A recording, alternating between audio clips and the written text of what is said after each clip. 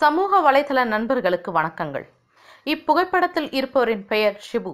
செங்கல்பட்டு அரசு மருத்துவமனை எதிரே டீ கடை மற்றும் பஜ்ஜி கடை நடத்தி வருகின்றார். செங்கல்பட்டு அரசு மருத்துவமனைக்கு சிகிச்சைக்காக சென்றவர்கள் இவரை பற்றி அறிந்திருக்கலாம். சில மாதங்களுக்கு முன்பு என் துணைவியாரின் பிரசவத்திற்கு சில நாட்கள் மருத்துவமனையில் தங்கியிருந்தோம். அங்கு அத்தியாவசிய தேவையாக இருந்தது உணவு மற்றும் தண்ணீர் தான்.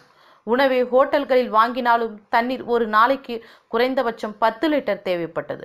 2 லிட்டர் 30 லிட்டர் என்றாலும் ஒரு நாளைக்கு ரூபாய் 210 முதல் 270 வரை எனக்கு தேவைப்படுகின்றது. ஆனால் இவர் அத்தண்ணீரை இலவசமாக வழங்கி வருகின்றார். சுமார் ஒரு நாளைக்கு குறைந்தபட்சம் 100 கேன் தண்ணீரை மருத்துவமனைக்கு சிகிச்சைக்காக வருபவர்களுக்கு இலவசமாக தருகின்றார். ஒரு கேன் 20 ரூபாய் என்று வைத்துக் கொள்வோம்.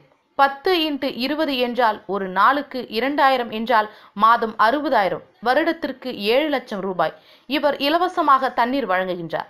சிறிய அளவிலான டீ கடை நடத்தி கொண்டு அதில் வரும் லாபத்தின் பெரும் பங்கை இவர் இலவசமாக தண்ணீர் வழங்கி வருகின்றார். எவ்வளவு பெரிய விஷயம் இது!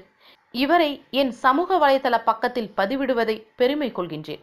சமூக வலைதள நண்பர்களுக்கு ஒரு வேண்டுகோள், இப்பதிவை அதிகம் பகிருங்கள், இவரின் புகழ் பரவட்டும். மேலும் இது போன்ற பல தகவல்களுக்கு எங்களுடைய சேனலை சப்ஸ்கிரைப் பண்ணுங்க.